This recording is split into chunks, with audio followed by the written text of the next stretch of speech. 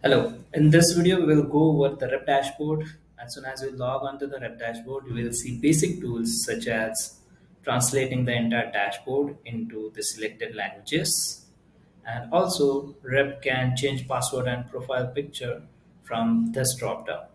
Now, on the home page, Rep can see the sales number and details related to his orders right into these cards.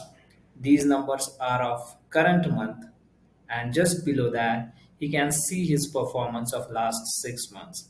It can be number of orders, the commission he earned, and so on and so forth. Now, to create order for client invoicing, Rep can visit the Create Order tab, enter the customer name.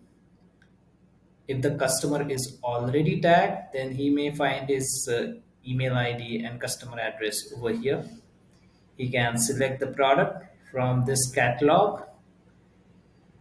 He can select between whether you want to add shipping cost or not. And then by clicking on calculating shipping cost, he can also get the list of shipping cost in this dropdown.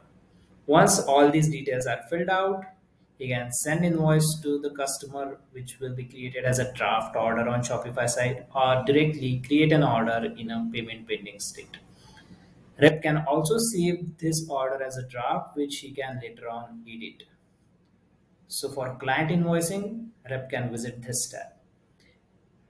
Sales Team app also comes up with few extra tools which Rep can use to make sales, such as affiliate link.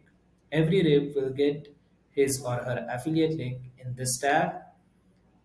This just needs to be copied and needs to be shared with the customer. Now, when customer create order used by using this link, those orders will get addressed to the sales rep whose affiliate link is being used.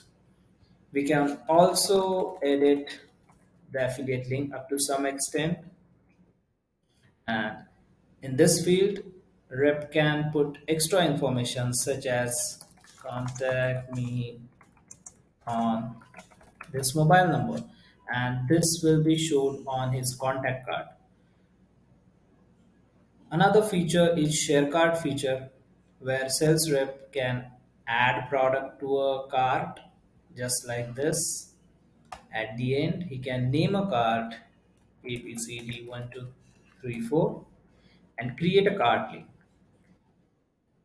This way, rep can share a preloaded cart with the customer, and once customer checks out through that cart, which makes very helpful for customer to make purchase decision when they get a preloaded cart, then those order will get addressed to the sales rep.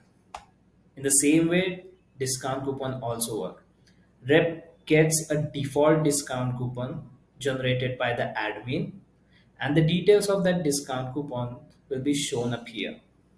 You can also copy this link and share with the customer, or else he can create a one-time discount coupon which has some conditions such as maximum allowed discount and the commission percentage, which is set by the admin. In My Customer tab, sales can see the list of his tagged customer and how many orders they have placed till now through him into the view section.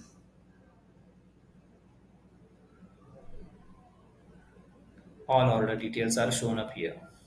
And the last step is sales order details, where he can see paid orders, pending orders, or draft orders, and refunded orders. He can also export this data into a CSV by clicking here. So that's all about and the summary about the sales rep dashboard. If you have any questions, you can write us a mail at support@gfss.com, or you can even set up a calendar call, a demo call where I can assist you and give you a walkthrough of how exactly all these things works. I hope this helps. Thank you.